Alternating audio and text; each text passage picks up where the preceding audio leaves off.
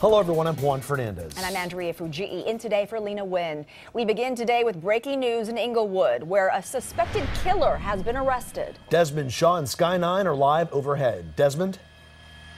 Juan, Andrea, it has been a very confusing afternoon, but thanks to the coordination of Orange County Sheriffs, Inglewood PD, and Ventura PD, they have believed that they have their suspect in custody, the one that was wanted for the shooting and killing of 4 people in Aliso Viejo. And I know all of Orange County and really Southern California has been in a pretty tense situation because of this suspect that had been on the run.